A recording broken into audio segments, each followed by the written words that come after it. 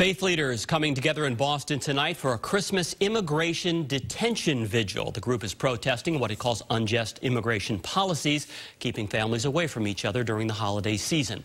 WBZ's Jim Smith is live in Boston for us tonight. He has more on their message. Jim?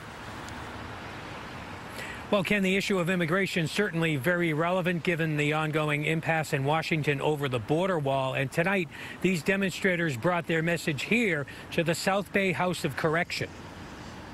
We're with you. We're with you. We see you. We see you. The demonstrators targeted a specific location, gathering at the Mass Ave ramp in view of the South Bay House of Correction. They said they wanted to support those inside at what they called the immigration detention block. There are human beings in those facilities that are being held simply because they don't have documentation.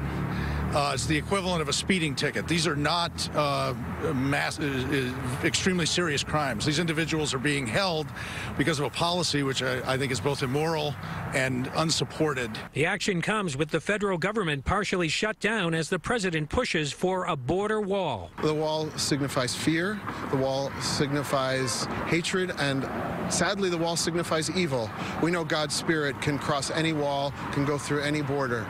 It's a shame that it's a national scandal that we're keeping families apart from one another. The protesters included a young woman just back from 5 months of social work in Honduras. She says many families in the region will continue trying to get into the U.S. despite the risk of detention and deportation. If the choice is starve to death, be recruited by a gang, or take your chances coming to the United States, I think that any parent would try to do the latter.